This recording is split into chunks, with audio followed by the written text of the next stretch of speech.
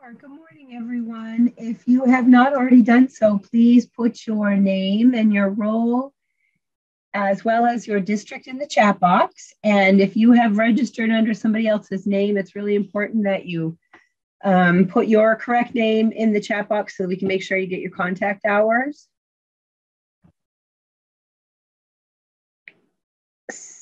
So, hold on, let me go backwards. Here we go. Thanks, Leora. So you're here, hopefully you're here for transition planning, that B-13 transition planning. And we are the Office of Special Services, and Leora is actually going to walk us through this PowerPoint. This is her baby. So that was a quick turnover, Leora, but you are up. Okay, so I forgot to update this. It was actually updated this morning with some fresh links and things like that. So I'll try to remember to go back in and do that. So we're going to do brief introductions just of us so you know who we all are, although I do see many familiar names in the participants list, which is always nice. We'll go over the purpose of the training. We'll go over all the pieces and parts of the B-13 indicator. We'll look at examples of each section of a transition plan, and we'll make sure that if you have any questions, that we will get them answered. So here is us. Here's our contact information. Colette, you want to come on and say hello again? Introduce yourself. Sure. Hi, everyone. Thanks for joining us. My name is Colette Sullivan. I'm the Federal Programs Coordinator. I get to work with this phenomenal team.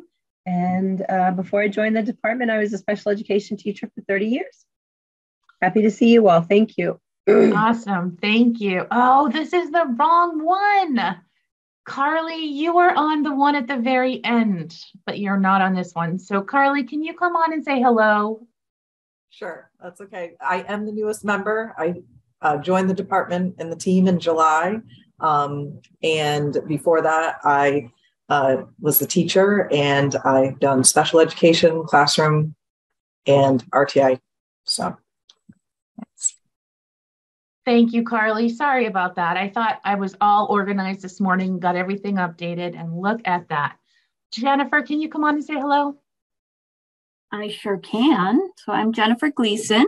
I too, like the rest of the team, was a special ed teacher before I joined the department about a year and a half ago.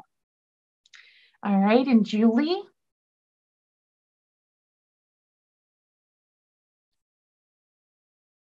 I'm going in my 6th year.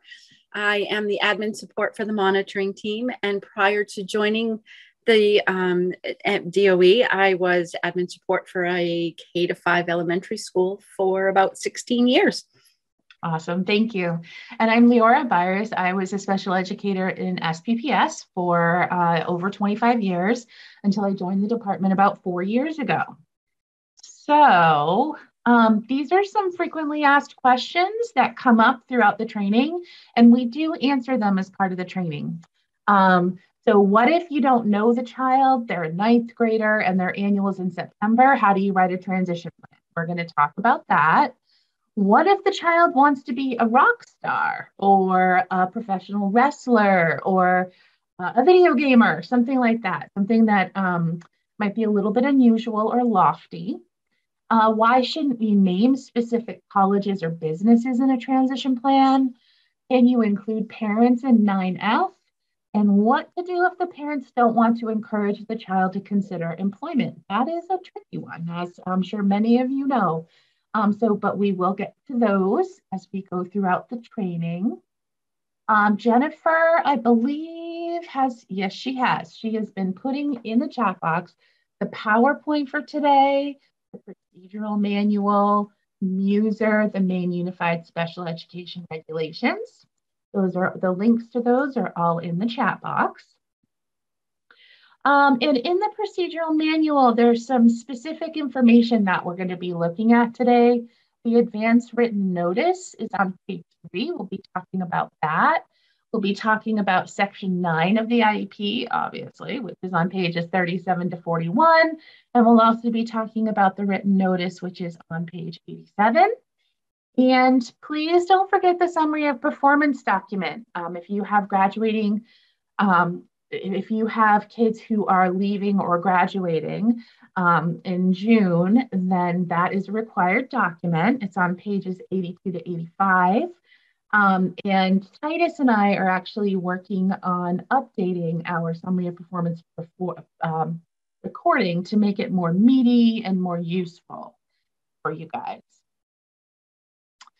So here is MUSER, Maine Unified Special Education Regulations. There are lots of references to secondary transition in MUSER. Those are all the places where I could find it listed. So if you are a MUSER geek, like some of us on the team are, there's lots of good reading in there that will talk about why we do what we do with transition plans. All right, so you guys, I'm sure, are all aware that there was a priority notice that extended IDEA eligibility until the 22nd birthday. That was released 1/21/21, and as you obviously probably know, MUSER's not rewritten yet. So this priority notice is not in statute. However, most districts are choosing to follow it. And if you want to look at that letter, that is a link to it right there. So if any of you are wondering why this is called B-13 training, this is why. So these are all of the IDEA Part B indicators. Our team specifically looks at several of them. We look at indicator 4, if it comes up, if it's flagged. We look at 9, we look at 10, but again, only if the data team runs those reports and there are concerns with them. We do indicator 11, which is child find, and we do indicator 13, which is transition in the IEP. So that's what we're going to work on today. And if you would like to have a copy of these, this is where I got this specific list, if you would like to have that. So the purpose of today is to develop compliant and effective secondary transition plans showing meaningful movement. That meaningful movement is a big piece. When David Emberley talks about due process cases related to transition, very often those cases are related to plans that were stagnant, that were not dynamic. They didn't show meaningful movement. So the more information, the more robust your plan can be. That's my favorite word as it applies to transition planning. The better it is for the child, better the outcome is improved.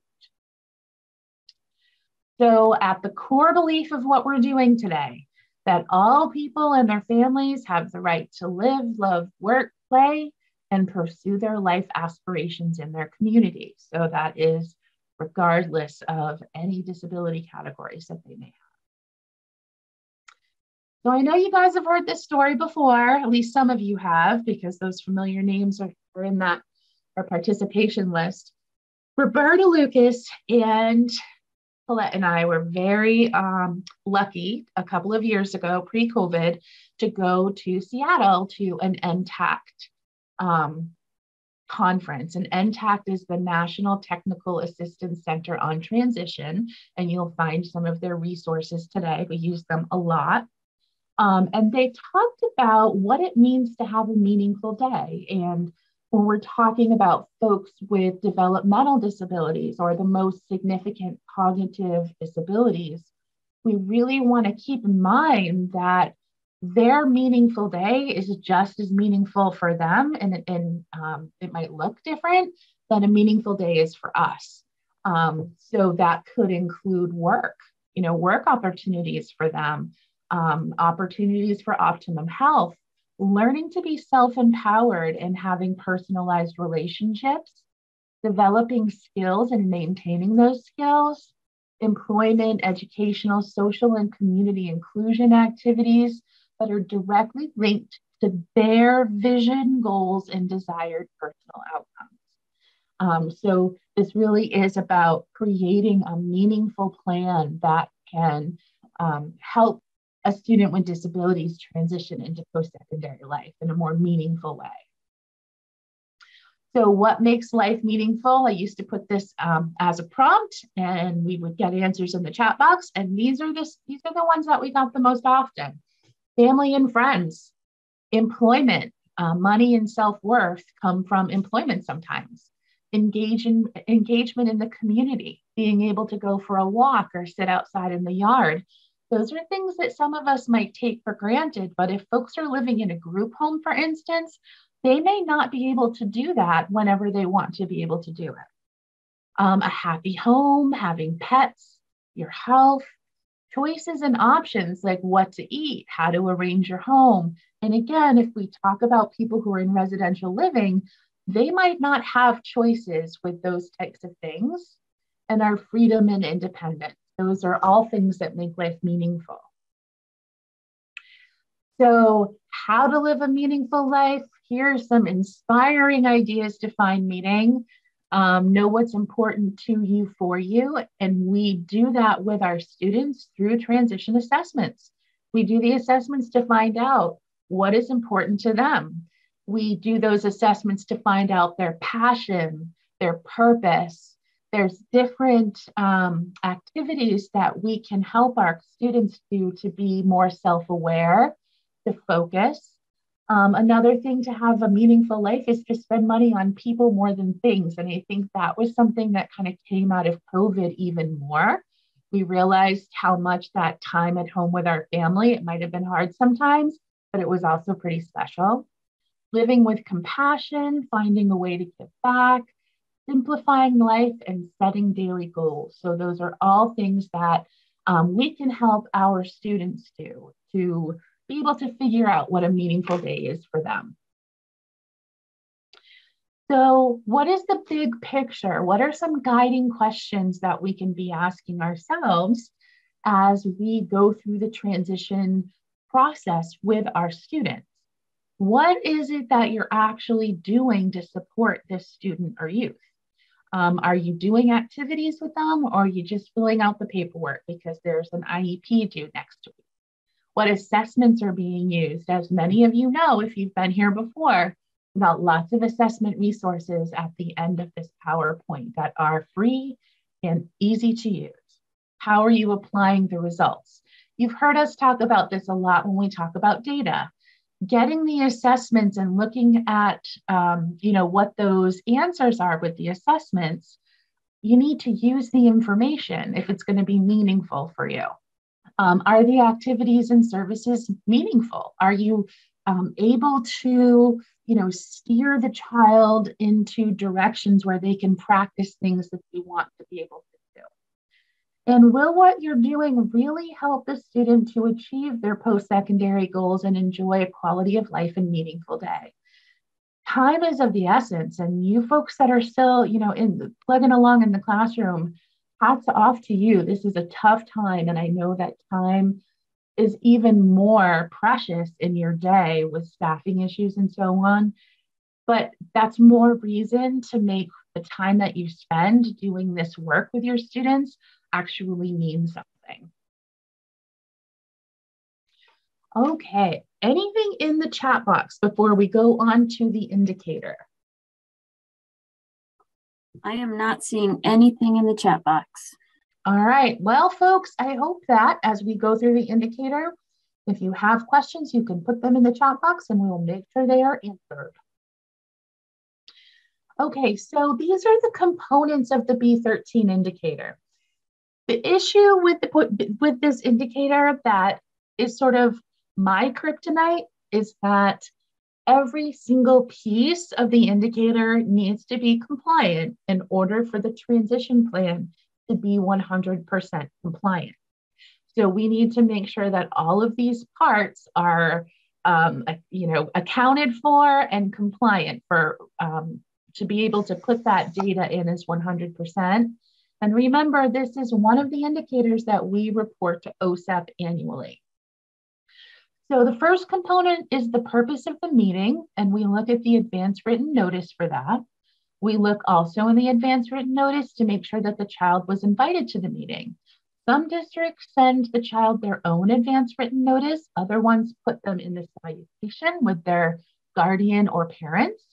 Minimally compliant is to make sure they're in the list of the folks invited on the back of the advance notice. The agency invited with parents' prior written consent. We look in the written notice and in 9G. So if we get to 9G and we see that the child is involved with a workforce development case manager, then we would be like, oh, okay, let's look back at the prior written consent, make sure the parents were okay with that. Let's look at the written notice, etc. We look in the written notice to make sure that there's a conversation about the post-secondary goals being updated annually. We look in the IEP in section 9B to make sure that there are assessments there. The IEP 9D and section 5, we look for that alignment between the measurable post-secondary goals in education training, employment, and in independent living. Although independent living is one of 2 pieces of this plan that can be NA. If you have a child that you're not concerned with them needing any extra support there, that's fine. The other place you can put NA is in NG if there are not other folks who are working with the child. Course of study is in the IEP in 9E, and the transition services are in 9F, and we're going to talk about them not being child will statements. So when we get to section 3 of the IEP, you've got this little box about asking whether the child is in 9th grade or above, or are they 16 years or older? And if yes, section 9 should be completed before completing the remainder of the IEP. Best practice would be when you get to this, you turn to the transition plan in section 9, and that drives the bus for the rest of the IEP programming. We're not attending your meetings, so we're not monitoring for that, obviously. But when the child has a transition plan, it should inform the rest of the programming as much as possible. So as you know, IDEA says that the child needs the post-secondary transition plan at age 16. So when you're in cohort and we are looking at your transition plans, we need to look at kids that are teen and not graduating seniors. MUSER, Maine Unified Special Education Regulations, says no later than 9th grade, which is fantastic. I love that Maine goes above and beyond what IDEA likes there. So post-secondary plans are only for children with a disability beginning during their 9th grade year. However, we need to remember that research continues to show us that beginning transition planning earlier results in better post-secondary outcomes for students with disabilities.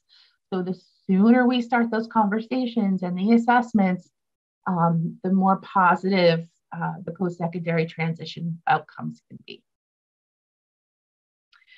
So it's very important if you have a student who you believe will be a good fit for extended eligibility, whether it's a 5th year or a 6th year, et cetera, to begin that planning as early as possible. Begin those discussions with the IEP team and make sure that those discussions are documented very clearly in the written notice as early as possible. So this is an NTAC resource. This is the Taxonomy for Transition Programming 2.0. So these are the pieces that work together to make a successful transition plan. So we really need to look at family engagement. We want the family to be part of the team, be empowered, be involved in the process. Program structures, what's going on with evaluation, planning, policies and procedures, what's the school climate? Interagency collaboration, that's a big one. We have a lot of different case management organizations. And voc rehab, for instance, could be involved. So those are conversations that you want to have those folks at the table and make sure that the child is getting access to all of the resources that they can. Student development would be, part of that would be assessment. What are their academic skills? What are their life, social, and emotional skills? What are their employment and occupational skills? What kind of supports do they have? And what is their instructional context? What are they learning? And the other piece is the student focus planning. And I kind of wish I had started with this one rather than going to 1 o'clock on this little circle, but that's all right. So student focus planning on the IEP development, planning their strategies, and participation. That is huge. So here is just the example of what the first part of the transition plan looks like in section 9. No surprises there for folks. So one of the indicator pieces is inviting the child to the meeting in the advance written notice. So this is one example of how that can be done. Mom, dad, and Bobby. Section 9A of the transition plan is asking about the month and year of the child's graduation or program completion. So as you know, once FAPE ends, the IEP ends. So if they graduate or with either a diploma or a certificate of attendance, or if they go all the way to that extended eligibility 22, that's when that access to FAPE ends. So you just record the month and the year of the anticipated departure of high school. If the child becomes credit deficient, the projected date can change. Like if the team decides, when they're a junior, that maybe having one more year would be helpful for them, then again, you want to plan as early as you possibly can, but that can certainly and does happen. So just making sure that that's well documented and the course of study is extended. So here's what that section looks like in 9A. Anything in the chat box? No, nothing in the chat box. Nothing in the chat box. All right. So we're going to talk about transition assessment for a bit, what it is. It's ongoing and cumulative. It's not just a one and done. It's individualized. It should be based on the student's strengths, needs, interests, and goals. It's a process that increases student self-awareness, and it's used to develop appropriate annual and post-secondary goals. Because remember, you want to use the information that you get from the transition assessment. So what it's not the same for all students. It really shouldn't be. They shouldn't be done once a year. It should hopefully be done several times throughout the year. It's not only completed just before the IEP to fill out the forms, and it's not only the responsibility of the special education teacher. We really encourage you, most districts have some sort of guidance or some sort of activity that talks about, getting ready for work or college or, whatever that is. It's likely that your special education kids might be participating in that as well. So you can take that information and include it in the IEP. So when we're looking at assessments, we want to think about these questions. Whose needs are being met? What did the student and family and you learn from the assessment process? Where do you record the information? How is it interpreted? And how do you utilize the information? What do you do with it? It should help you plan out the goals for the student to, in the best of your ability, get them to those post-secondary goals.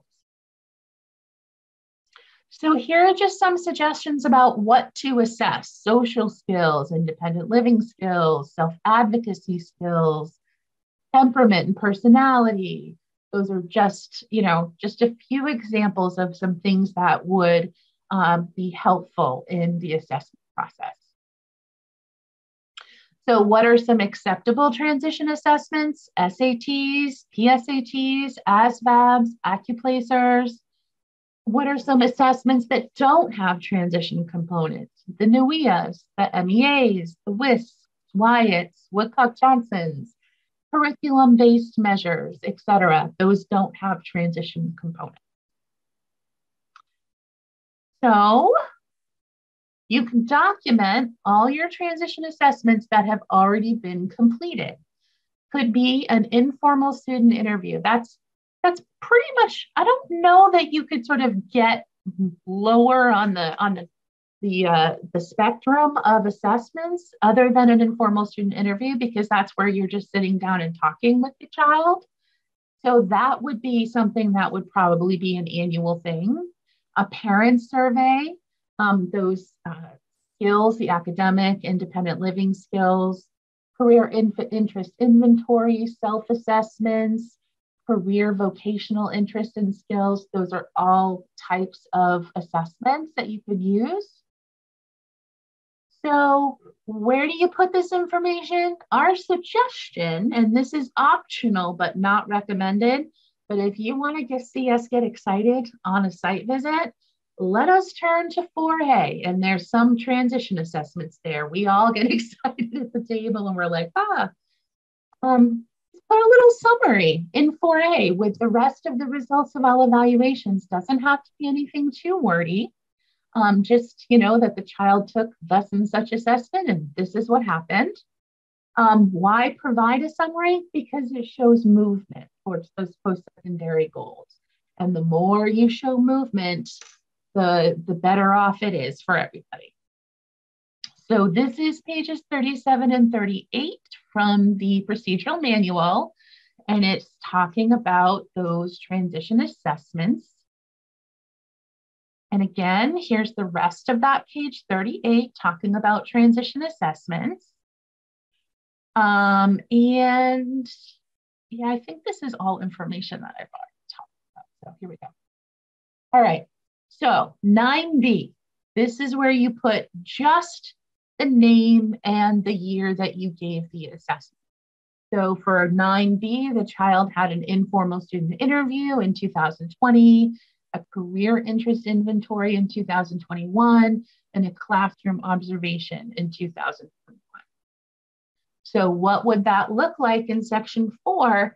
And as you can see, it's just a couple of sentences to put in 4A. So for example, in January of 2021, the student took a career interest inventory, and the results showed that Dan enjoys hands-on projects and is good with technology, and that supports his continued exploration of marketing or carpentry. So you can see that's just a couple of sentences talking about, that career interest inventory and how it supports, what his ideas of post-secondary life should be. Anything in the chat box, Jennifer or Carly? Nope, nothing in the chat. Okay, perfect. All right, 9C, the IEP meeting. You just need a statement if they attended and if they did not attend the IEP meeting.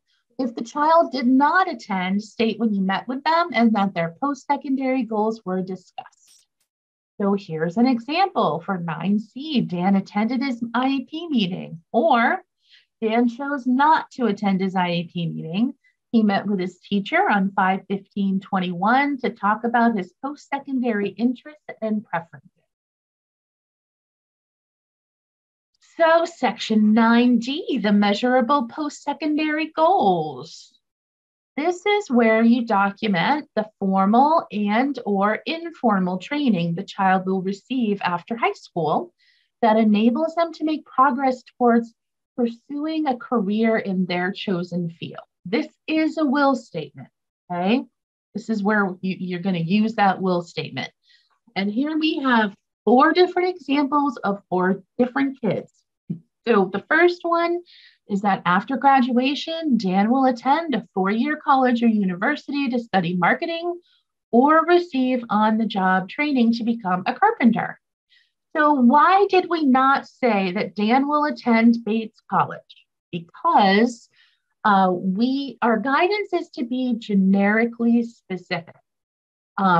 If you say that Dan will attend Bates College and Dan doesn't get accepted to Bates College, there has been due process issues in our country that parents were not pleased with that and had some complaints about it.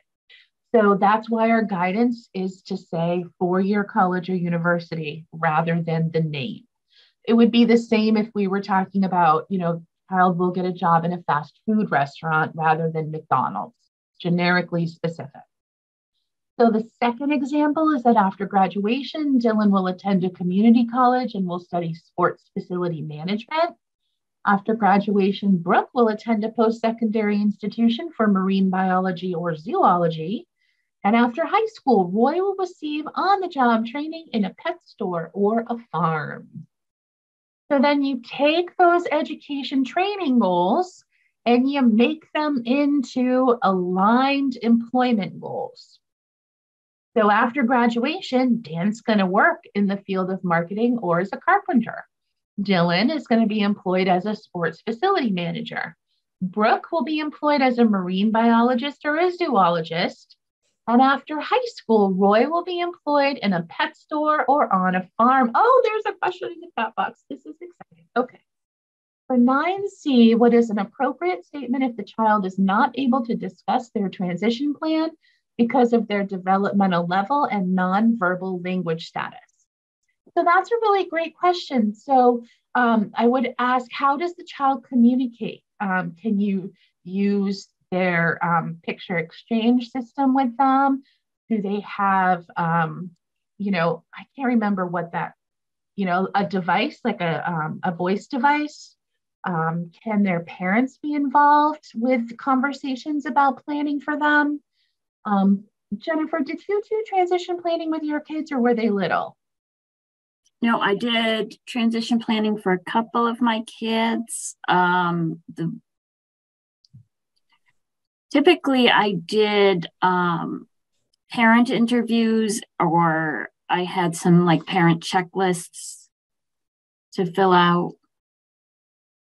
Yeah. Hope that's helpful, Lynn. Okay. About this. All right. You got it. All right. So what if the child wants to be a professional video gamer? This is what I was talking about earlier with the FAQs, or they want to be the professional wrestler or, what have you. So one thing you can do is really do career exploration on the skills that a professional video gamer needs. Let the kids do research on what that really means. Where would they work? What would their salary be? What is the education needed for that job? See if you can job shadow somebody who is a professional video gamer or somebody who works at GameStop and sells games, something like that. See if you can interview people. You'd be surprised when you reach out to people. A lot of times they're willing to talk to a kid, about what's going on with their job, and they'll help them out. See if any relatable jobs like testing a game or designing games or working at a game store would be something that the child would be interested in. So it's really about, having the child on that journey to figure out, is this is what this really is in practice? Is this really what I want to do? And helping them figure that out. So the independent living is the part for 9D that you can say NA. If, for instance, you have a child with specific learning disability who doesn't have a lot of functional needs.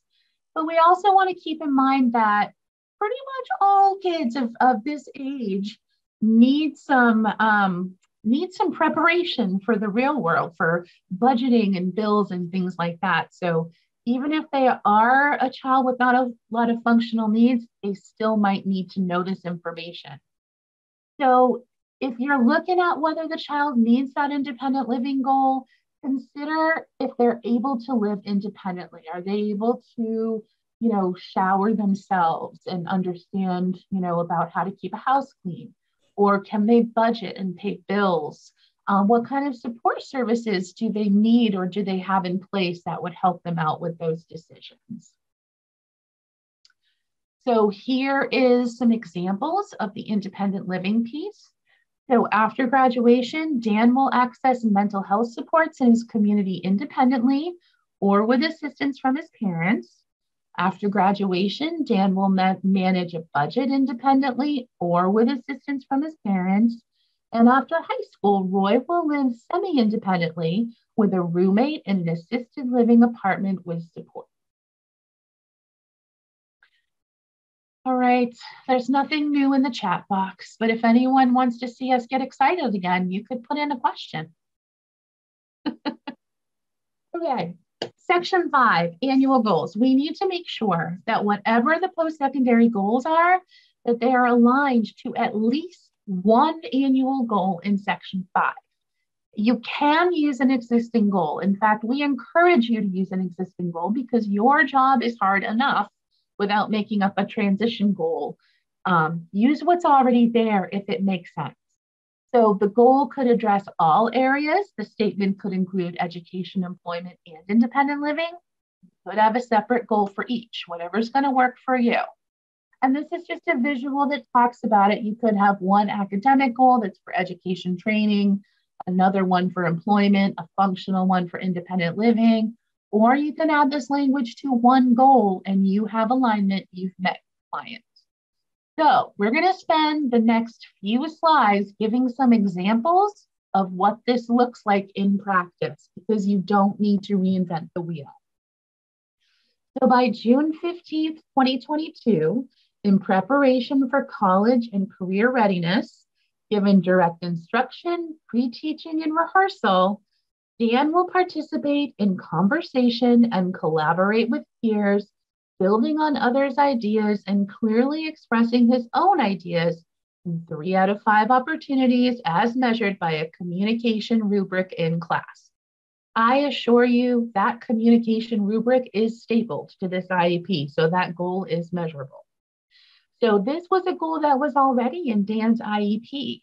And it totally makes sense that if he's going to be in marketing or carpentry or whatever he's going to do for post-secondary life, being able to have a conversation with people and express his ideas will help him be more prepared and be more successful. So here's another example.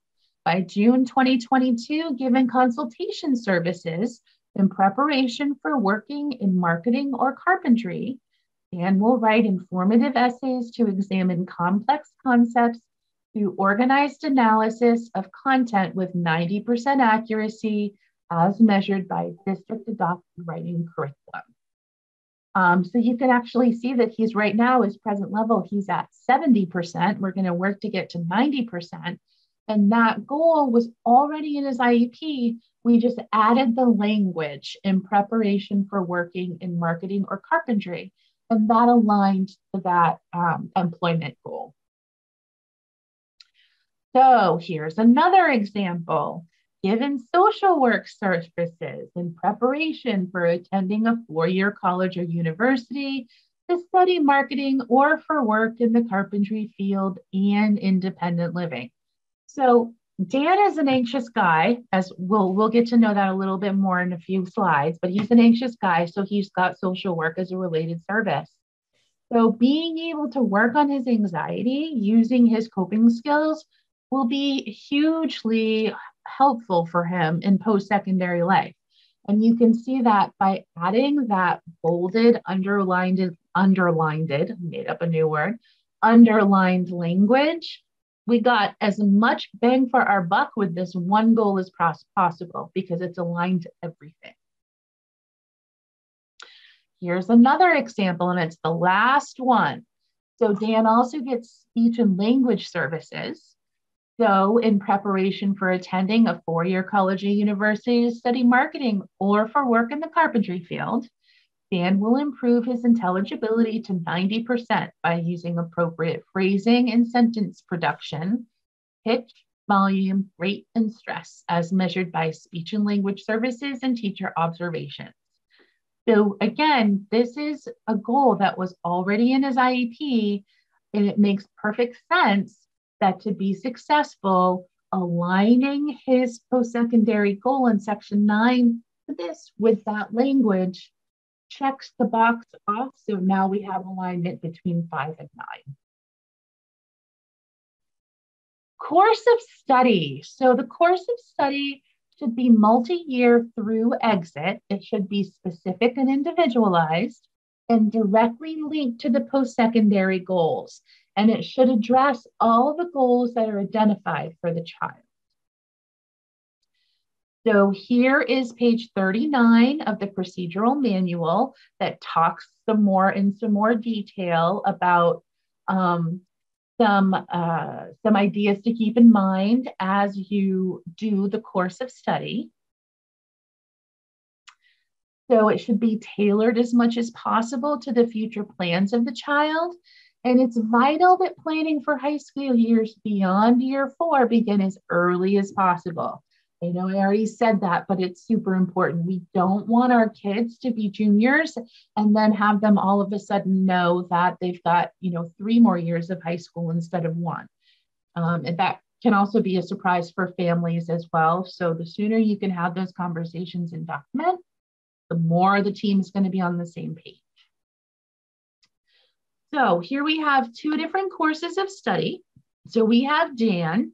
He's the guy who's he's interested in marketing or carpentry. You can see that this is pushed out from 9th grade all the way to 12th. We encourage you to leave the years on. Don't take them off from year to year. But you can see that, let's see. So in 11th grade, he's taking Intro to Business and Carpentry 1. So what if Dan's a freshman and we've done all this assessment and he's thinking business and carpentry, awesome. And then we sit down with him, 3 months later and he's like, I think I would rather go into computer programming. Okay, that means that at his next annual, you don't have to amend anything in the middle, but at his next annual, you can update the course of study, update the language in section 9 and the goals of section 5 to what the child's current ideas are for their post-secondary life. So we have Roy here. You can see that Roy transferred into this district in 11th grade. So we're not expecting you, if this happens, to go back and look at 9th and 10th grade transcripts. Your jobs are hard enough. So just put the years on that you have responsibility for example, for that transition plan. And you can see that, Roy's, his course of study is a little bit more adaptive. It's more of a functional life skills approach. But the language used in here is directly from the school or course catalog. All right, any questions about the course of study? Nope. All right, 9F.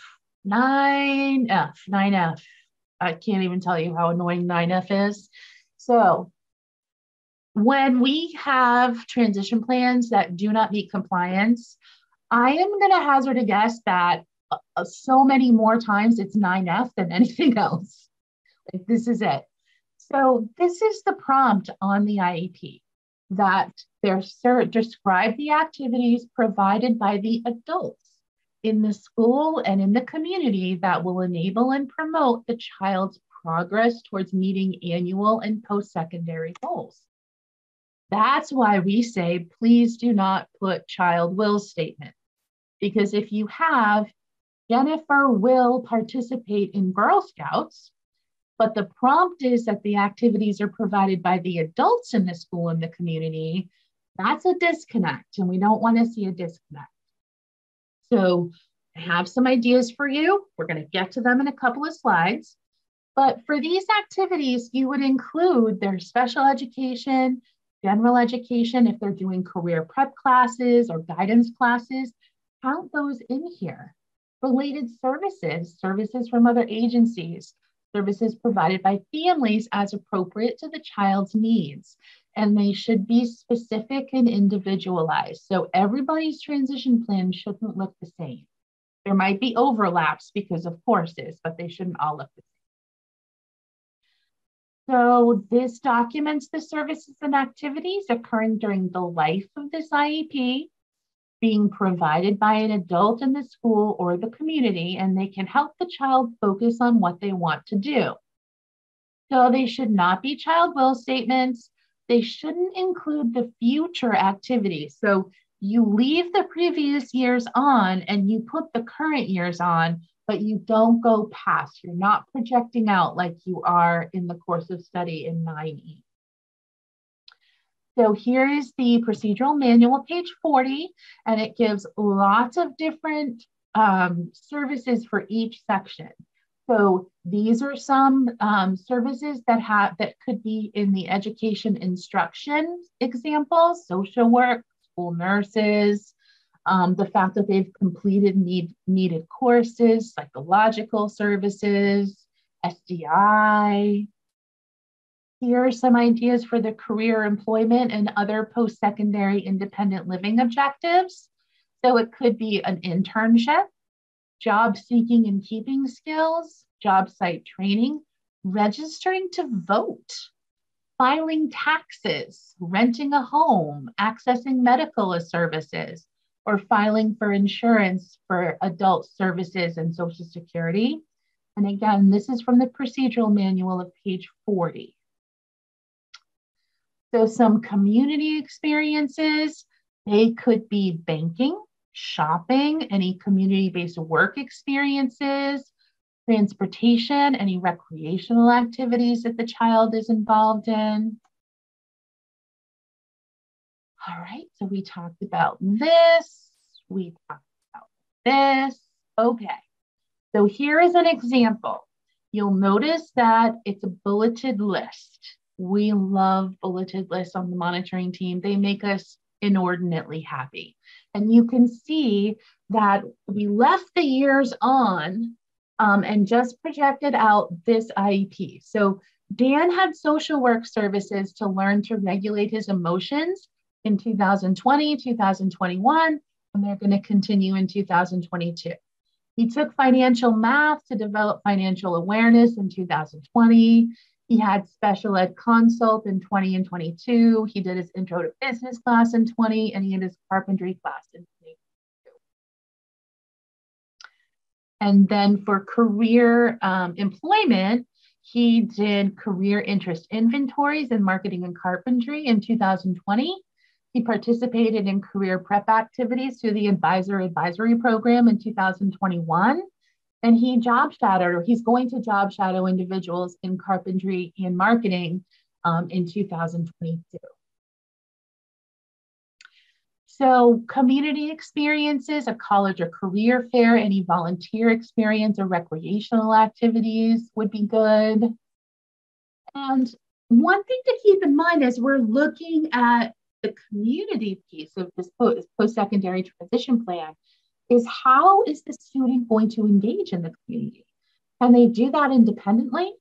Are they going to need family support? Are they going to need community support or paid agency support? That's an important piece of planning these out. So here we have Dan's community experience. He volunteered in a marketing business in 2021. He is currently employed with satisfactory employment evaluations in 2021 and 22. And he's in the Boy Scouts, which is helping him develop leadership and independence, that should be independence, skills in 2020 and 2021. So some daily living skills that we could be thinking about: preparing meals. Colette talked about, one of the years that her daughter was in high school, that she was responsible for one family meal a week, planning it out, helping to shop. And that, helped her, learn that process of things. So budgeting, that's a big one that, we all need reminders about. Maintaining a home. What does that mean? What is How often should you clean your bedding? How often should you wipe your counters? Caring for themselves or their clothing or their pets. Do they need to be taught how to do laundry, or do they need, do they have a pet fish that they want to take care of? So those are all things that could be part of that daily living. And here we have Dan's. He took financial match class. That's my second typo, to learn money management skills in 2020. And he's also the primary caregiver for the family dog in 2020, 2021, and 2022. So 9G. If 9F is the bane of my existence, 9G is like its little sister, because this one can ruin a beautiful transition plan in 2 seconds flat. So if you have other agencies that are involved in transition work for your students, you need to make sure you have parental consent to invite them to the IEP meeting, or consent from the student who's reached the age of majority. Consent is needed prior to the advance written notice going out, and it's needed at every meeting where the transition planning is discussed. So it's not a one and done at the beginning of the school year. So here's an example. We have a Voc Rehab. So again, if we saw this, we would be like, oh, Voc Rehab, awesome. Can you show us the parental consent to invite them, etc.? Or you can put NA. What you cannot do, please, is leave it blank. Do not leave this blank. We see some really lovely transition plans, and we're like, we get to 9G and we have a bulleted list and we're getting all excited. Or we get to 9F and we see that bulleted list and we get all excited, and then we turn to 9G and it's blank. So please don't leave it blank. So parents can invite whoever they like to the meeting, as you all know. So here's an example of a written notice. And you can see that Mr. Purple, the vocational rehabilitation counselor, was invited by the parents. That way, we're not going to go look for that parental consent, because we know that the parents were the folks who invited that person. So we also talked about how in the written notice, we need to see some sort of conversation about the transition goals. And this is just one example. I'm sure there's 1,000 ways you could do it. So you can see that in section 1, there's just one statement that his plan was updated, reviewed, and accepted by the team. And then in section 2, it gives some more information, some more detail about what that really means and what that conversation was. And then section 10, the age of majority. So this is where you indicate the date the child and the parents were informed of the transfer of rights, which would be age 18 in most cases. This should be completed at or before the IEP meeting for the child turning 17. And obviously this date doesn't change. The date you told them was the date you told them. So a reminder. Purpose of the meeting, advance written notice. Child's invited to the meeting with the advance written notice. The agency is invited with the prior consent. That's the advance written notice and section 9G. Please don't leave it blank. Post-secondary goals updated annually in the written notice. We look for age-appropriate assessments in 9D. We look for the goals in education training, employment, and independent living in 9C. It's not 9D. Actually, the assessments are marked wrong here. I need to go back and fix this. Okay, but the measurable post-secondary goals, course of study is 9E, and transition services are not child will statements. So I think this is the one that one is not 9D. Okay. So some takeaways. Transition plans should be student-centered, and family engagement is key, but we know it's very challenging. Assessment. Students should be invited and encouraged to attend their meetings, and any outside agencies who can aid the child in their post-secondary transition should be part of the IEP team. So there's one that I missed, and it's the first one, and I realized it when I got like 2 slides asked it, and I didn't want to mess anybody up. If you are a freshman teacher, a special education teacher, and you're responsible for transition plans, you get a child in, their annual is in mid-September, you've never met them before in your life. What you can do is have the annual IEP meeting and tell the team that you want to do, assessments and make that transition planning meaningful, because Maine says by the end of the 9th grade year. So you can talk to the team, and if they agree, document in the written notice that you're going to meet again in May, and you're going to have that transition plan written for the team to look at, to amend the IEP and include that. So as long as that happens by the end of the 9th grade year, you're good to go. We talked about doing a lot of exploration activities if the child wants to be something that might be a little bit challenging, interviewing folks, etc. We talked about being generically specific, just in case the child doesn't get the job at McDonald's, for example. We don't want the parents to come back and be upset about that. Can you include the parents in 9F? Absolutely. You can absolutely put that the child attends, youth services at church with their family, for example. And another one, what to do if the parents don't encourage the child to consider employment. This is a sticky one, and it's one that I didn't even ever know about until I started working at the department. And I think that really trying to have those positive interactions with the parents, really trying to, help the child advocate for themselves and have the parents as part of the planning process as much as possible to see the benefits of it, are some ways that you can make that process a little bit easier. So what do we want to do? We want to promote ambitious outcomes for youth. Don't see anything in the chat box. So we're going to talk about our resources now. These are all online resources. So what are some benefits of self-determination? This is an end-tapped slide you can see. People with greater self-determination are healthier, they're more independent, they're more well-adjusted, and they're better able to recognize and resist abuse. So having training in self-determination is important. It's an important part of that process, the transition process.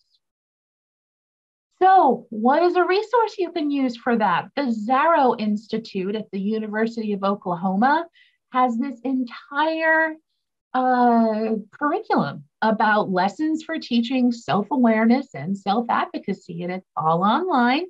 You can access everything right there, and it is free.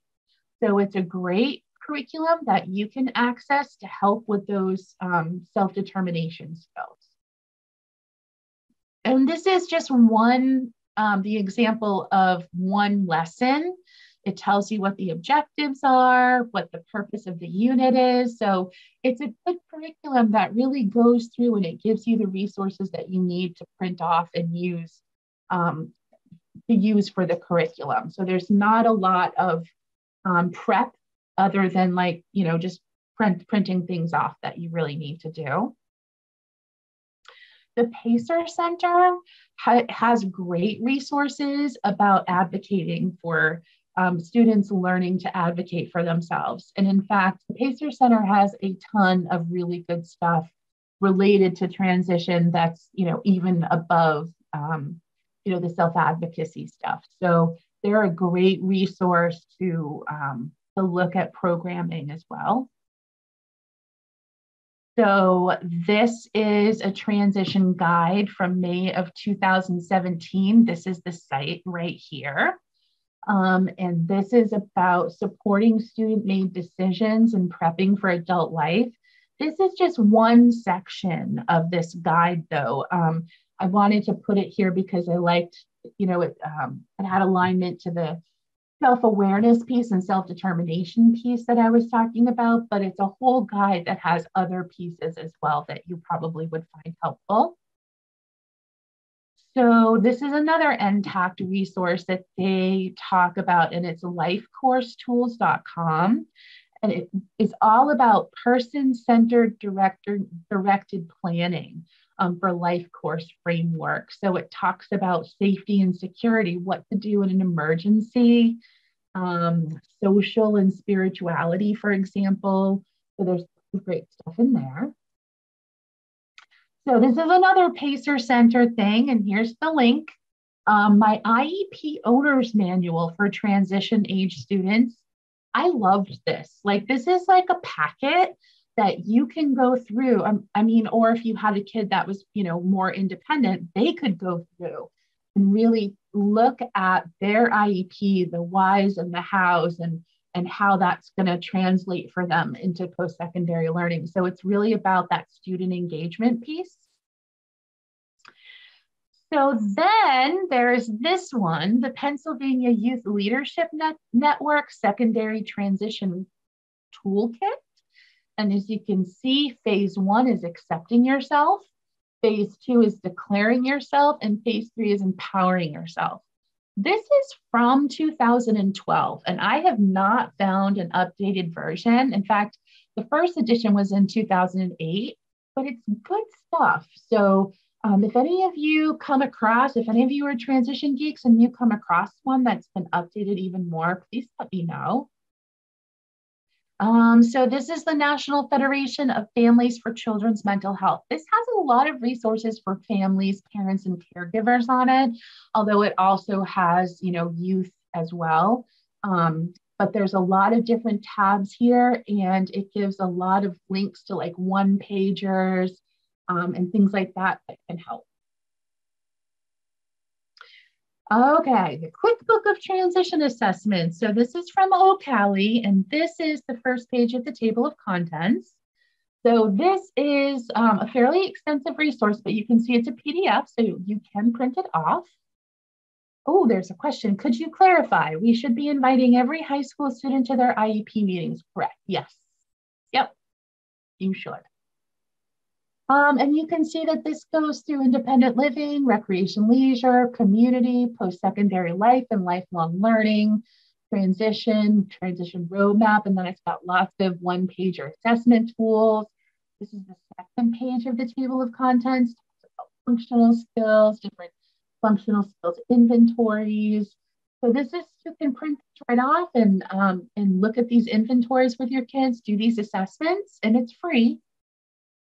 Here's another one. So Wisconsin is doing really nice things with transition. They got a big grant several years ago, and this is one of the resources that they came out with.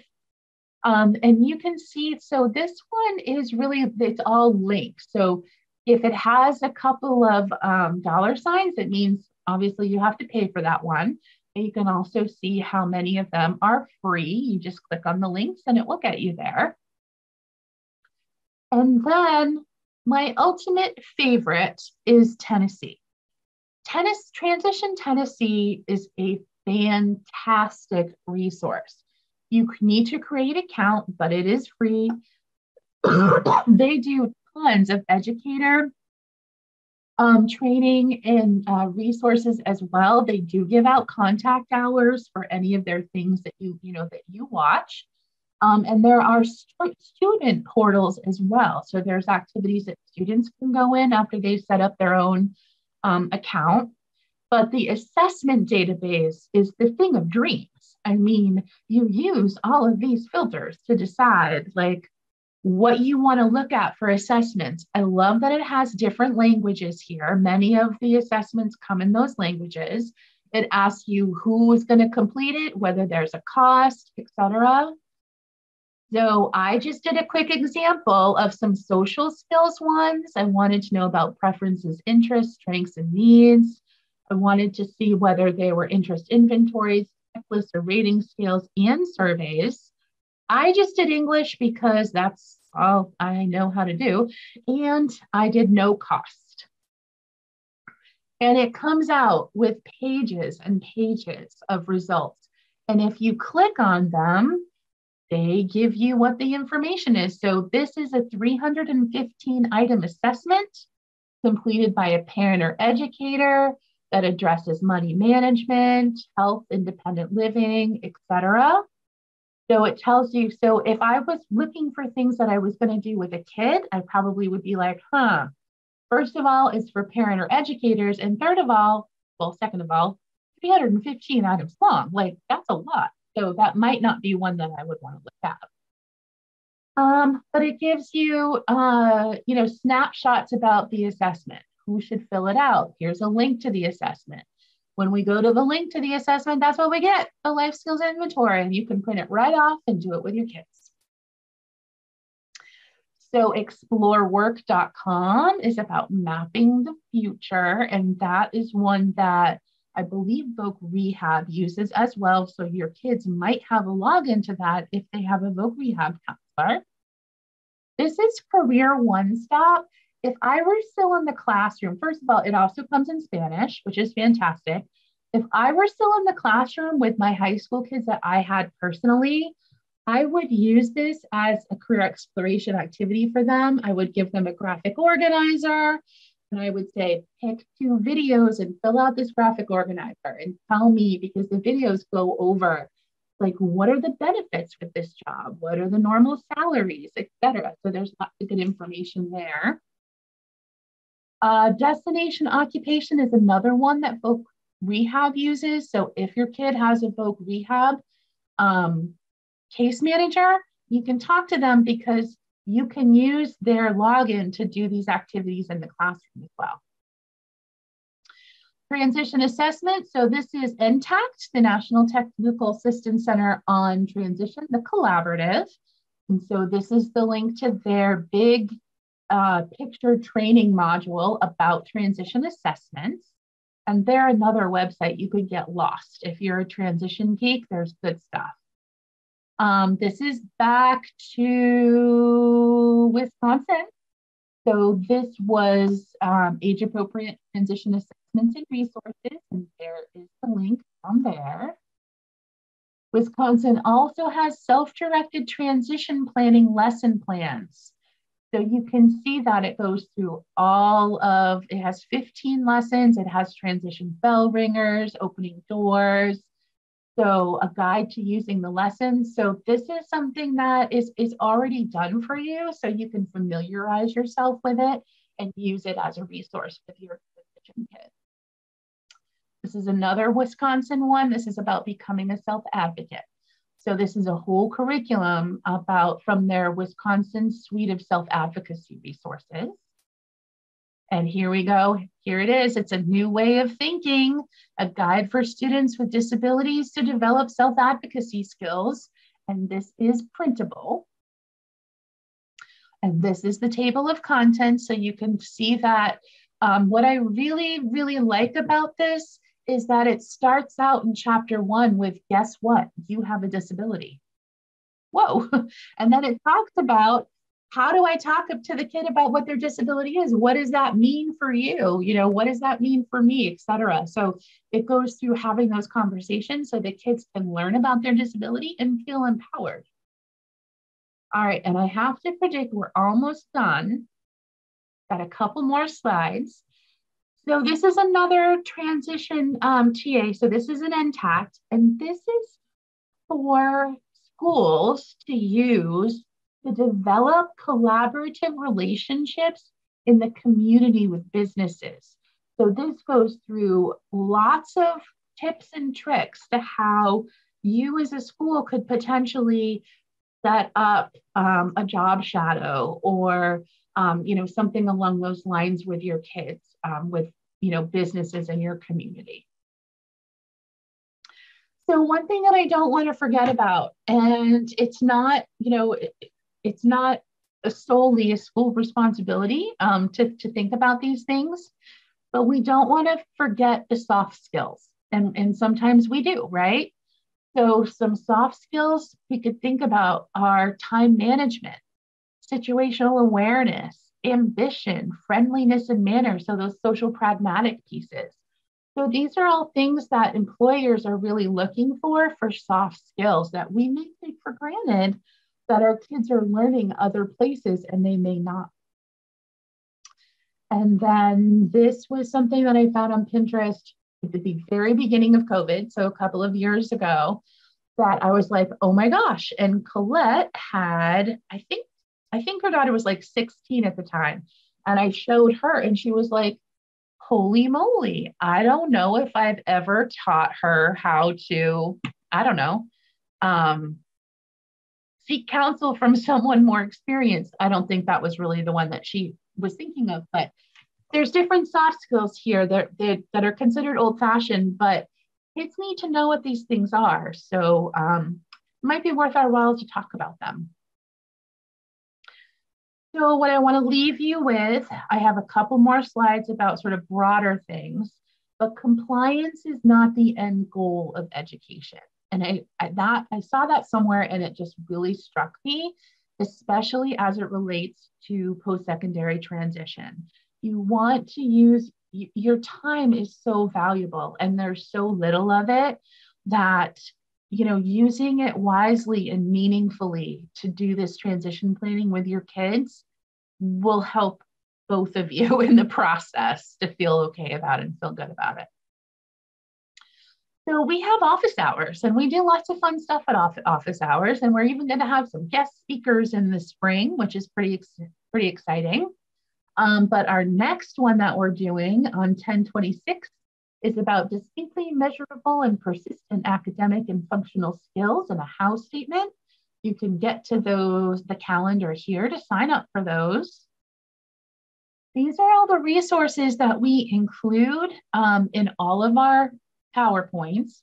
So that's the professional development calendar. This is a link for all of our recordings and PowerPoints that are archived. I think we've covered just about everything so far, and we're just continuing to add to it. DOE, special ed resources, laws and regulations, and then all of the required forms and reporting. Okay, so I'm going to ask Jennifer and Carly to help me out with this. I might need you to help me out, but we'll see. So we started a new thing 2 weeks ago. Jennifer and Carly are extremely smart, and they have hooked up our little survey to this QR code, and Carly already put that link in the chat box as well. It should only take you a couple minutes, and it's because we really want the PD that we do with you guys to be helpful. So please be honest. Jennifer and Carly, what else do I need to say about this? So it'll have a drop-down list of the training for today. So please just click on the one for the B-13 transition planning. That'll help you get the correct materials emailed to you. And just be careful when you're entering your email, make sure you spell it correctly because it's automatic. So it'll go directly to you as when you put that email in. So this is how you get a contact hour. Well, a contact hour and a half, because this is about a 90-minute thing. So yeah. Anything else that we need to know there? No? Okay. I don't think so. It's also automated that you'll get a copy of the PowerPoint and some links like to the office hours and the procedural manual and user and our IEP quick reference document that is super useful tool. All right.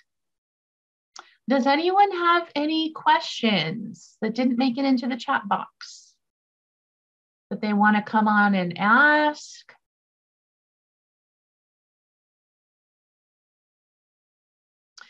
This is all of our information, including Carly. Sorry about that, Carly. We love to get emails from you guys. We do our best to get back to you within a day or two, although sometimes there is a lag. But we are happy to answer questions.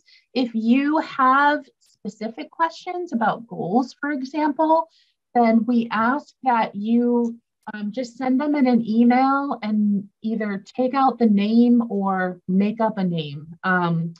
Because if we see an actual IEP and we see non-compliance, we have to ask you to fix it. But if it's a pretend IEP goal, then we can just give you feedback about compliance and everybody's happy. So without further ado, I think that's it. Thank you, guys. Thank you, everyone. Thanks.